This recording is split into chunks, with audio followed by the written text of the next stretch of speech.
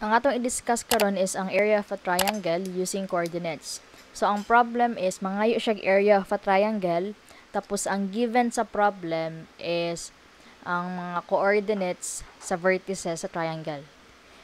Okay, so mo ni siya ang formula, area is equal to 1/2 times matrix ta sa calculator na 3 by 3. So, proceed ta sa atong first problem para mas masabtan, no? So, determine the area of the triangle bounded by the straight lines x plus 2y is equal to 7, 3x minus 4y is equal to 1, and 2x minus y plus 6 is equal to 0. So, method number 1 is using tong formula ganina na 1/2 times katong matrix na 3 by 3. So, ana ang problem na naay tulo ka lines na nag-intersect. So, for example, mao ni si x plus 2y is equal to 7. Mao ni si, for example, 3x minus 4y is equal to 1. Then, kani is si 2x minus y plus 6 is equal to 0. Okay, so, let's say, for example, set nato ni as ang vertex number 1, vertex number 2, and vertex number 3. Okay, so itong goal karon is makuha ang coordinates sa vertex sa kada intersection. Ay sa kada triangle. Okay, so makuha siya using mode 5-1 sa calculator, mode 5-1. So, first, kuhaan nato ni, you have 1, 2, 7. Tapos, kanina po na equation, you have 2, negative 1, tapos dapat negative 6, kay dapat ang 6 nakatranspose sa pika side. So, vertex 1 is equal to negative 1, 4. So, negative 1, 4. So, try na to vertex 2.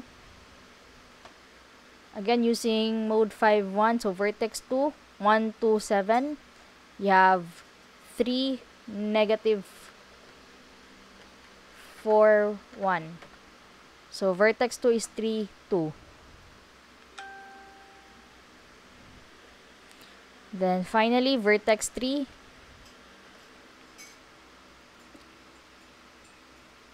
Okay, vertex 3 is 2, negative 1, negative 6. Transpose ang 6 sa pikas. Tapos 3, negative 4, 1.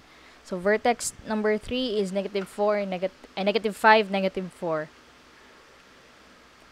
Okay, since na naman ta sa tulo ka coordinates sa vertices, pwede na nato ma-apply ang formula na area is equal to 1/2 times 3 by 3 na matrix. So, x1, x2, x3, y1, y2, y3, 1, 1, 1. Okay, so paki-input sa calculator, 1/2 times negative 1, 4, 1, 3, 2, 1, negative 5, negative 4, 1. So, mode 6, 1, 1, negative 1, 4, 1, 3, 2, 1, negative 5, negative 4, 1. Okay, so, click AC, tapos shift 4, 7 for determinants, then shift 4, 3, matrix A. So, the answer is negative 40. Pero, okay, number 1 ha, kung nag-negative inyong answer, paki-erase lang ang negative sign since area is positive man. Then, ayaw mo kalimot na i-divide pa ang katong answer na to into 2.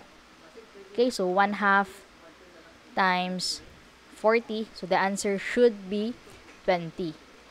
Okay, again ha, careful lang mo kay basig pakita ninyo sa calculator na 40 ang answer, kay mag-answer din mag letter D. So, don't forget na i-divide pa to siya og 1/2.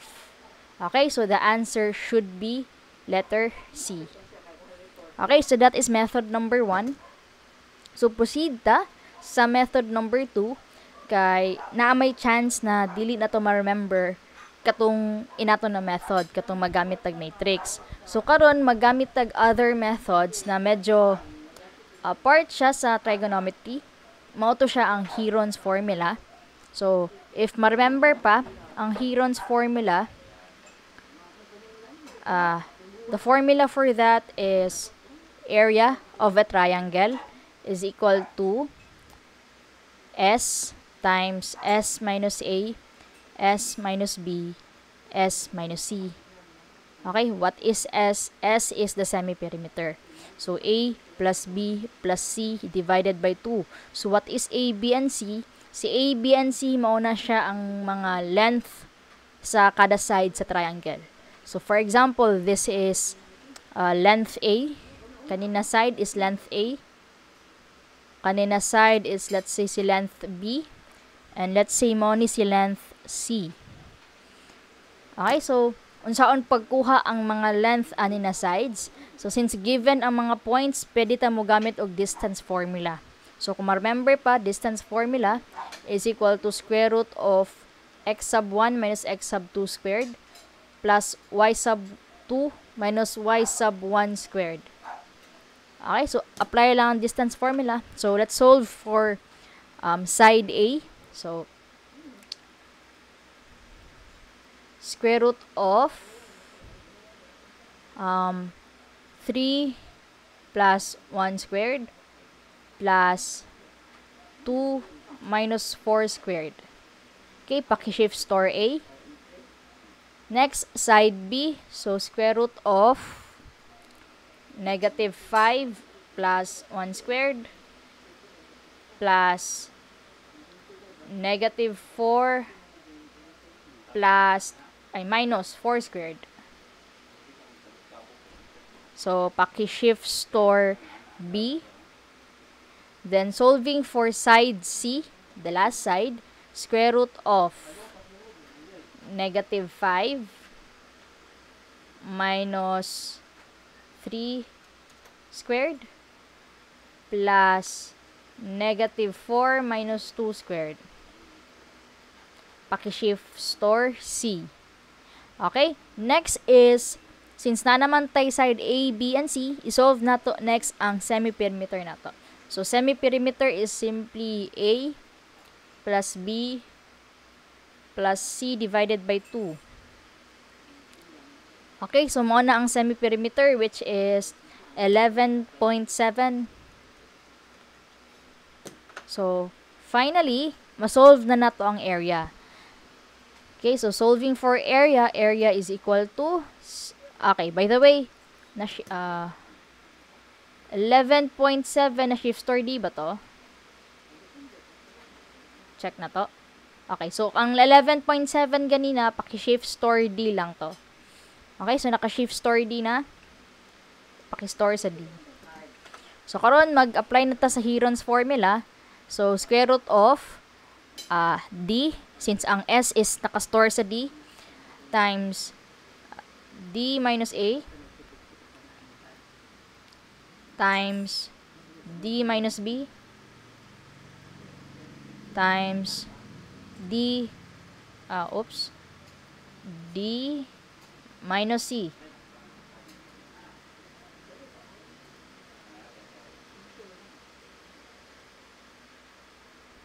Okay, so saan man ta na mali? Okay. So, 19.9 ang answer niya. 19.9. So, round off, the answer is 20 gihapon. So, siguro naalang tayo gamayng ligas, maybe because sa to ang 11.7 since dili mong good try na to, balik ha. A plus B plus C over 2. Okay, i-shift store D na to, balik. Para kompleto yun ang mga decimals. So, square root of D times D minus A, D minus B, D minus C. Okay, so, exact na ang answer. Okay? So, if namoy pangutana, please just leave a comment. So, sa next video na to, ang atong i-discuss is area gihapon. Instead of a triangle, this time is area of a polygon using coordinate system. Okay, so, if nakatabang yun na video sa inyo ha, please do like the video and subscribe to my channel. So, thank you for watching and God bless sa inyong review.